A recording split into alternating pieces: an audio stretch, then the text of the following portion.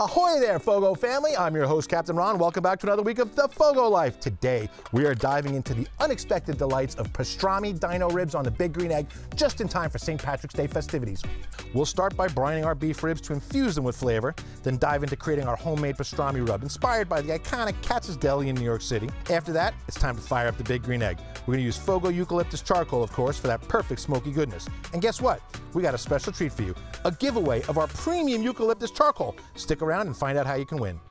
Let's kick this party off by prepping our pastrami ribs. Start with the best quality meats that you can get, all right? We used prime ribs here. They are absolutely amazing. So it's a USDA prime rib, so they're gonna have tons of marbling and tons of flavor. I'm gonna do something very unpopular. And when I say unpopular, I mean unpopular, because what I'm gonna do is I'm gonna take this entire fat cap off of here. It looks like a big fat cap, right? But this is all silver skin. Right, that brine's not gonna get through there. We're gonna brine these. That brine's not gonna get through the silver skin. And quite frankly, they have enough marbling inside them, which is fat, that they're gonna be nice and tender as they are. So we don't need this fat cap, so there we go. Trimming is all done. We took all the fat cap, all the silver skin off here. Now we've got nothing but this beautiful meat. Look at the marbling in here. There is so much marbling. These things are gonna be dynamite. Best damn pastrami ever.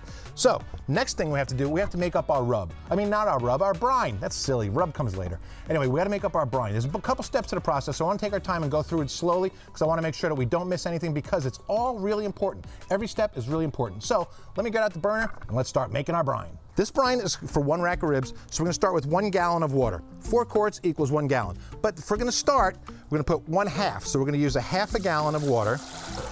Okay, that's right about 1/2 gallon. And we're gonna bring this to a boil while we add some of the ingredients. So let me light this up.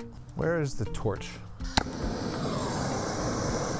This is how we do it. So we're gonna bring this to a boil. As it's coming to heat, we're gonna add our ingredients. First thing, 1 cup of kosher salt, 1/2 cup of sugar. I'm gonna add 1/4 cup of pickling spice. And here's the biggie, 2 teaspoons of pink curing salt, all right? It's available in some places. I ordered mine online. If you can't find pink curing salt, you can use the same amounts of pink Himalayan salt, all right? It may not get quite the same color, but it's gonna do the same job. So if you can't find the curing salt, number 1, pink Himalayan salt is your answer. Lastly, we're gonna add 6 crushed garlic cloves. Now all our ingredients in there, so we're gonna stir it up. I'm just kidding. I recently stirred a pot of chili with this and people lost their minds. So I'm gonna use my wooden spoon here, okay? I'm gonna stir it up. You wanna make sure all that salt and all that sugar and the curing salt all get dissolved in here. Boil, boil, toil and trouble. Oh wait, that's Halloween, never mind. What are you guys doing for St. Patrick's Day? You got any big celebrations? What I do at this point is I remove this from this heat because I want it to cool down, but yet it's still pretty hot. All right, so we're gonna get rid of this. What I'm gonna do is I'm gonna pour all of this brine solution back into this container. All right, it's gonna help it cool off a lot quicker. So now this is gonna cool off. The reason we wanna cool it off, what we're gonna do is we're gonna take this brine and we're gonna inject it. So we want the brine to cool down, because what we don't wanna do is, this is beef, all right? If we take this hot and put it in here, it's just gonna be a hot beef injection. Where's my Breakfast Club fans at? You know, when it comes to injectors, there's all sorts. There's, you know, nice stainless ones like this, but it's got a really fat needle on here. So sometimes I don't really want to use that one. This is just an expensive one. I got this at Walmart, actually. I think it was like $3. So what I like to do here is take this. It comes with the needle and everything. You use it, you can get rid of it again. All right, there's the needle. All we do is take it right out of there, screw it into the top, and we're ready to go. All right? There. Now, a lot of people might strain their brine first. I don't find it necessary. Just kind of put the needle down into the middle and just suck it up. Suck it up, buttercup. Now there's different schools of thought, whether you want to inject it with the grain, without. I don't know that it matters. What I like to do, I just stick it in there and hit it in a couple different positions. From each hole that I put in, I'll turn it and hit it with about 5 different spots, okay? You can see it plumping up the meat. Once it's in there like that, you insert it, and boom, you can see it plumping it up right away. So just keep injecting it in different spots till this whole meat is injected, detected, inspected, everything. Now, if you notice when I did that, the liquids went everywhere because I wasn't thinking. I didn't use our barbecue prep tub. Normally, I'll put it in here, okay? And then pop the sides up so that no spilling goes on, because right now my table is soaking wet, everything's soaking wet. I'm not that bright, folks, okay? Even I forget stuff. But if you work in something like this, it makes it a whole lot easier. But now we're on to the next step, and we're gonna need this anyway because it makes a mess. For brining, you could really use anything. I mean, if you want to, you could just pour the brine right over it in this and set this in the refrigerator. That's fine. These oven bags from Reynolds, they work actually really well. I like to use a 2.5 gallon Ziploc bag. I think that this works absolutely fantastic. So all I do is open her up like this, grab my meat, and put it down into said bag. As such, easier said than done, okay? But now we've got it down in there, and all we're gonna do is set it here and then pour our brine right into the bag. So everything's in one shot. It's in the prep tub, so nice and easy. Now, what I like to do, just because it's in a bag doesn't mean it's not gonna leak, close it up, and I like to leave it in the bag in here, okay? So what's gonna happen now is that every day, this is gonna go for 5 days at least. Every day, I'm gonna go flip it over so that we're doing it both. You know, one thing I didn't touch on, I don't know if I really talked about the membrane on the back. You can score it, you can pull it off. For these, I like to leave it on. I feel it holds them better together, and it just makes for a better rib when it comes to these beef ribs. That's my opinion. You wanna peel the membrane off, go ahead. You wanna score the back, that's what I do a lot sometimes too. You can do that. I do that when I'm cooking on like a Santa Maria grill. But in any case, this is gonna go in the refrigerator for the next 5 days. So, one thing left to do, to the refrigerator! One eternity later. Ta-da! And here we have it, 6-day brine pastrami ribs. We were gonna go 5 days. Yesterday we were supposed to film, and guess what? Pouring down rain out here, so we couldn't film. Anyway, look at this beautiful, beautiful, beautiful rack of brine ribs. So what I did is every day, I went to the refrigerator, I flipped them over, made sure that the brine was hitting every single part of the ribs, the top, the bottom, the sides, everything. We want that to fully penetrate in there. Now, the next step is gonna be take these out, dry them off, and hit them with our rub. So let's go ahead, put together our rub. It's based on Katz's Deli in New York City, the world famous Katz's Deli. Unbelievable flavors. So let's go ahead and get started. Let me show you what's in the rub. First thing we start with for our rub is 2 tablespoons of whole peppercorns and a half a teaspoon of mustard seeds, but we do have to crush them. So you can do one of two things. I got a molcajete here, that's right, say it with me, molcajete, where you put them in here and you kind of crush them up like this. It's real great to do. A lot of you don't have one of these, so I like to keep things, let's just say, more simple. That's pretty much simple, right? This is all you need, because we're gonna crush them. We wanna leave them somewhat intact. We don't wanna pulverize them, make a powder out of them, but we do want to make a beautiful, beautiful crushed peppercorn and mustard seed combination. And if you don't have a molcajete, this is really the way to do it. And now comes the fun part. This is what I like right here. And just give them a good crack. You want them cracked, because then what's gonna happen is as it cooks, all those oils are gonna come out of there as it's cooking, creating a lot more depth of flavor for this beautiful aromatic pastrami rub. And we just pour it in here. This is gonna be our official mixing bowl right here. So you can see what we've got here once we're done, is we have all these husks, all these shells, they're all cracked open. That's what we want them cracked open. We're not looking to powderize them or pulverize them. I don't even know if powderize is a word, but it is today. So there's our black pepper, perfect.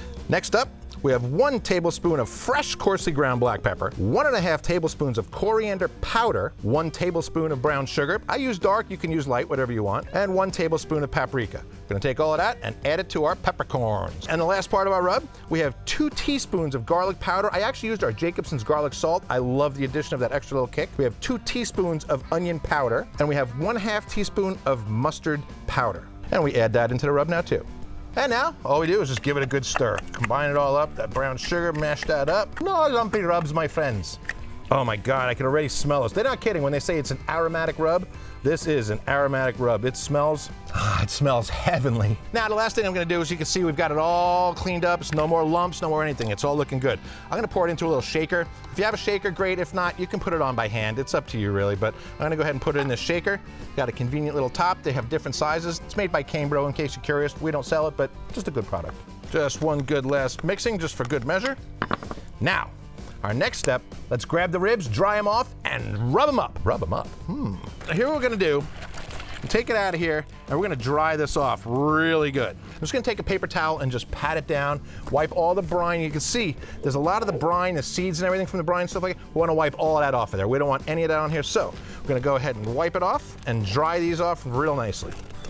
If you wanted to, you could even rinse them off. It's up to you. I don't like to rinse any brine off myself. That's just me. But it kind of defeats the purpose. We're wiping off liquid to replace it with liquid. Doesn't make any sense. So there they are. You can tell they've got a nice pink color to them already. So I'm curious and I'm anxious because I've made them before and they are so good. The only thing left to do now is to season them up. It's seasoning season. Real simple. We're just going to give it a nice coating. You can put a mustard binder on here. You can put a binder if you want. I think personally they're juicy enough already from being in that brine like that, but we're gonna give them a real nice coat. And it already sticks really well because they're so moist. Now, just like any other piece of meat, okay, don't forget to get the sides, both sides that is, not just one. The ends, just as important as anything else, the ends. And let's talk about the last elephant in the room, the membrane. So a lot of people might choose to take the membrane off. Not me. I leave the membrane on. I leave this fat on here. I leave everything on the back because I want it to protect the meat, and it's going to make it cook a lot more evenly. So we'll give it a little shot of seasoning. What the heck, why not? All right, now let's go to the grill, fill it up with our eucalyptus charcoal, and get this thing going. We're using eucalyptus because the bag is green. It's for St. Patrick's Day. FOGO all-natural Brazilian lump charcoal is made from dense eucalyptus hardwood. This charcoal lights quickly, burns hotter and longer than most other woods. The FOGO eucalyptus will elevate all of your cooks with a wonderful, sweet, and distinctively smoky flavor. This FOGO bag consists mostly in medium-sized pieces and also holds large-sized lumps for longer smoking sessions. It's the perfect selection for all of your grilling and barbecue needs. As you can see, we've got some old charcoal in here from our last cook. I used my kick ash basket, I shook that ash, got all the old stuff out, so we're ready to go.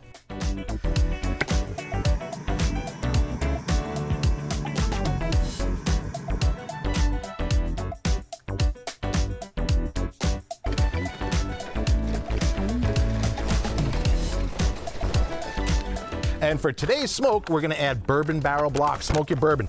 They're made from actual aged bourbon barrels. These were used to age bourbon in. It smells like a party in a bag, right, Russ? So anyway, we're gonna add 2 or 3 into our fire here. And for today's cook, we're gonna be going indirect, so we're gonna put our convector in there. I also have a drip plate in there. No liquids. I'm not gonna add any liquids, because let's face it, these have plenty of humidity inside them already. Just gonna do the convector, the drip pan, and then the grate. Isn't that great? All right, now as you can see, we just put the bourbon blocks in as the grill is reheating because it dropped the temperature down once we put the convector and everything in. You got white smoke coming out. We want to wait till it gets to be blue smoke or clear before we put our meat on. Even if it's clear smoke, it's still going to get that smoky flavor. Trust me on that. Our ribs are ready to go on. You can see the moisture has come out, kind of attached itself, made a paste out of the rub, and pulled all that juices back down into the meat. I told you before I was going to add a secret ingredient. I wanted to wait till I got to this paste point. I'm going to use a little bit of Tina Cannon's European blend. If you haven't used this stuff, it is awesome. It helped her win the Netflix show. All right, so if you haven't checked that out, you need to. She's awesome. In any case, we're going to sprinkle a little bit on, not a lot. All right, just going to add it for a little bit of extra flavor. If you don't think this goes on ribs, like I said, she won the Netflix barbecue show using this stuff. So, all right, we're just gonna top it off here. Well, obviously we wanna monitor our tempers, so we're gonna use our meter wireless probe thermometer. Real simple to use. All right, we're gonna put it in. There's a little line that you insert it up to, so we're gonna go right into the middle of the meat. Okay, oh, so tender. Go right up to that line, and boom, it's done. And now, we're gonna program the app on our phone. And after 6 long days, we are finally ready to get cooking some pastrami dino ribs. Oh, I'm so excited. All right in the center of the grate. And notice I have my meter over here where there's no direct heat coming up. All right, so that's protected, so we're getting an accurate reading. We're gonna put these babies to sleep for a while. Good news, folks, we're there to that point of wrapping. Oh, not that kind of wrapping. Yes, that's right. It's St. Patrick's Day. It's pastrami ribs wrapping. So now we're going to do something a little different. Normally what I'll do is I'll take the ribs, wrap them in foil or butcher paper, and put them back on. But, you know, Katz, a lot of places, they steam their pastrami for the second half. So what I'm going to do is I'm going to use this tray that we have that has a rack in it. I'm going to pour some of the brine that I saved in there, put them on here, cover it in foil, and we're going to do it like that. So let me go grab the ribs, show you how to do this. 3 clicks to calibrate them, and let's check them out. Oh, look how beautiful.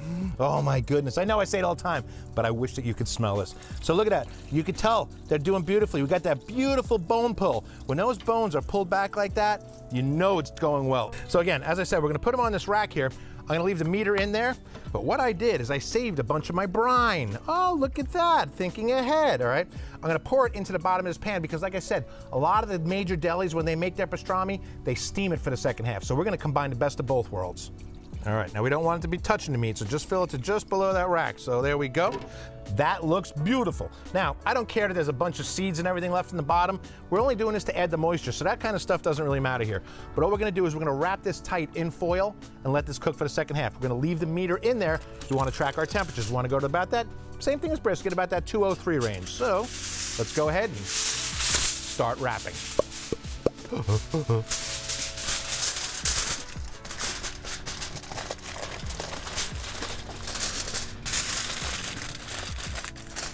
This pan had handles on it, okay, with a little bit of sharp edges. You want to make sure not to pierce this, because what we're trying to do is we're trying to create some steam. We want to let the ribs cook in their own juices and also additionally create some steam with all that brine that we put in the bottom. So we want to make sure we don't have any holes in it. Now, back to the egg.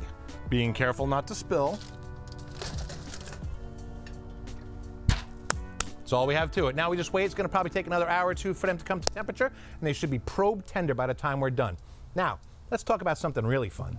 One lucky winner is going to win one bag of our beautiful Brazilian hardwood eucalyptus charcoal. The stuff is phenomenal. It lights fast, it burns clean, it burns long, and it burns hot. So, you want to win? There's a link below in the description, or simply hit the link right there, and we're going to give one lucky winner away. A little bit of basic information, but there's multiple ways to enter in there. So, the more entries, the more chance you have to win. Now, get in there. Hi laddies, the luck of the Irish is upon us this St. Patrick's Day. Anyway, the meter's showing that we're done. So actually we started checking it at 200 degrees and it wasn't quite probe tender, so we kept doing it and doing it. We went past 203, actually went to 205, and all of a sudden that probe just sunk in with no pressure whatsoever. So we're gonna pull them off and move them on to the next step, which is going to be the rest. That's what I need a rest. Oh boy, all right, I want to touch on a couple things here, a couple questions that I get asked a lot. This is going to lead me into this. What do you do when you have to handle hot meat? So this just came off of the smoker, and I want to handle my hot meat without getting burned. Okay. But what I do is I put on these cotton gloves, then I wrap them over with these rubber gloves. Now, folks, these are available on our website. A lot of the stuff you see us use in these videos is available for sale on our website. If you want to check it out, shop it down below, all right? But we're at the point now where we can handle this stuff, so let's unwrap it and see what we've got. The magical moment of reveal. Oh my God, look at how beautiful. Oh, and if you could smell them, oh my goodness. They smell unbelievable. So I'm gonna take this and transfer it over into this pan, okay? They fit perfectly. We got it to the tenderness that we need. I'm gonna cover it back up, and I'm gonna put it into a Cambro. It's just meant for holding things, for warming. It's a catering box. They are wonderful. Now this is real simple to rest them. There's nothing to it. All you do is take this, put it in this, and cover it like this. That's it. You can put a towel in there. If you're using a cooler, I highly recommend to use a towel on top of it in there, because it's gonna keep it insulated and let it rest. What's happening now is that when it's smoking, all of those juices, all of those internal parts of that meat is contracting and expanding. Everything's going like this. So what's happening now is as it rests, everything's coming back together. All the meats are coming back together, all the juices are coming back together, so that in an hour or so, at least, when we slice into it, it's gonna have a beautiful, gushy piece of meat that's gonna be plenty juicy still. So, I'm gonna let this sleep for 1 hour, and I'll be right here waiting for you when I get back. So, we've been resting for an hour, and they are smelling good. I have not peeked, I have not looked at them. Let's do it together, shall we? Oh man, they do look good. God, every time I get it, the smell is just unbelievable too. I'm gonna go ahead, use my slicer, cut right in, and see what these pastrami dino ribs look like. Oh, they look and smell amazing. Gorgeous smoke ring around the outside, and they're just dripping. Look at them dripping. I mean, you can't make this up, folks. I'd say they're juicy, huh? Oh God. Oh, yes. Oh my God, look, they're squirting. They are so juicy. Can you zoom in? I'll have what she's having. They call this brisket on a stick. They're not kidding. They are not kidding. So check this out. Yeah, bend test, passed. I mean, that's what you're looking for. You got that beautiful smoke ring, we got that beautiful pink color. Now here's the thing. We want to make sure that it tastes like pastrami. That's the most important part. So here we go. Yeah, it does. A little bit of mustard, some sauerkraut, a little Swiss cheese, and some Thousand Island. Oh my goodness. They are freaking phenomenal. I mean, like freaking phenomenal. This is gonna be a happy St. Patrick's Day around here. I mean, look how tender that is. Look how juicy it is. It's just amazing. Just pulls apart like that. Just the way it's supposed to do. Folks, these are awesome. So, this is our St. Patrick's Day video. This is our pastrami brined ribs. They are amazing. They are just, they're a special treat. That's all I can say is they're a special treat. And you know, food on a stick always tastes better. It just always tastes better. That's everything I got for you this week. Don't forget, we've got an awesome giveaway. It's eucalyptus charcoal, all right? If you want to win a bag, you know how to enter. It's down below, or hit that link before. And that's everything I got. Remember to get out and grill, and I'll see you the next time on the FOGO Life. Captain Ron, out.